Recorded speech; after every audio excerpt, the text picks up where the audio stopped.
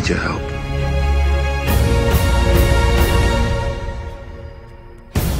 James Cameron's Avatar definitely brought 3D back into the public eye.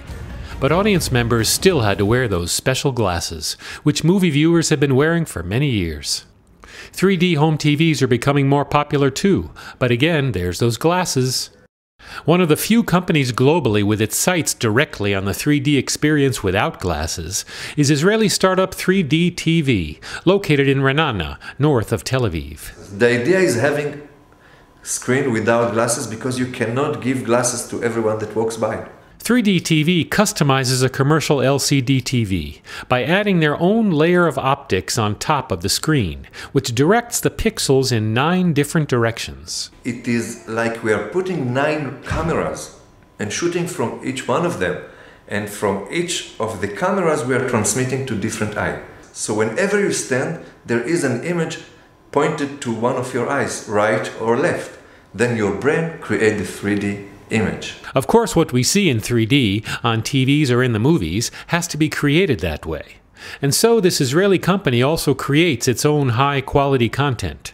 In 3D, if you don't see a good image, you are losing the image and you start get dizzy. Animators use series of computers, or render farms, to create 30-second commercials that may take more than a month of programming and render time to finish. 3 areas of movement have to be programmed. We have the out-of-screen objects that you see them flying in the air. We have objects that are on the screen, like 2D image, and we have objects that are in-depth. When we create what we call the storyboard, we said, all right, this rocket will fly from within the screen to out of screen.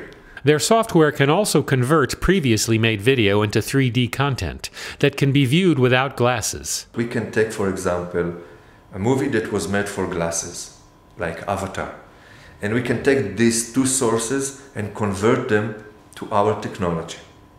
We can take a 2D movie and then convert it to our technology. Most of 3D TV's content so far has been commercials shown in business centers, airports, and exhibitions. This media is very good for exhibition because when you go and everyone shows screen and everyone shows movie and you want to pop out of everyone, you show 3D and then you see people standing around your screen.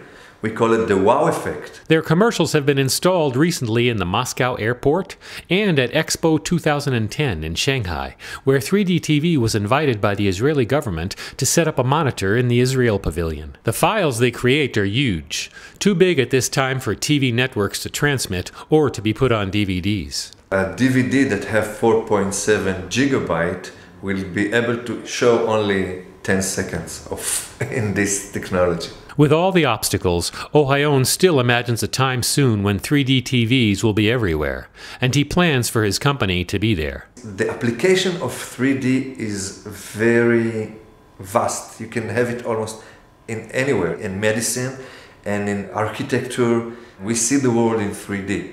And if we reach finally to some technology that allow us to see artificial 3D in our screen, so everything that you see, you would like to see in 3D.